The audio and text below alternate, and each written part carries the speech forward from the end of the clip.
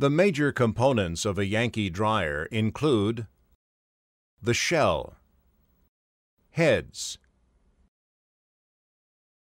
bearings, journals, steam and rotary joints, steam distribution pipes, center stay,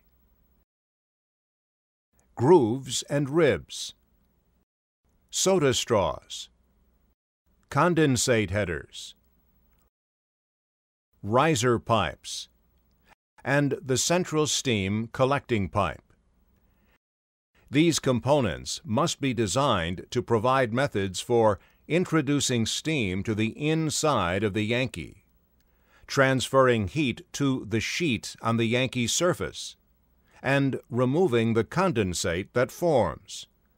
The design and operation of all of the major components will be described in this module.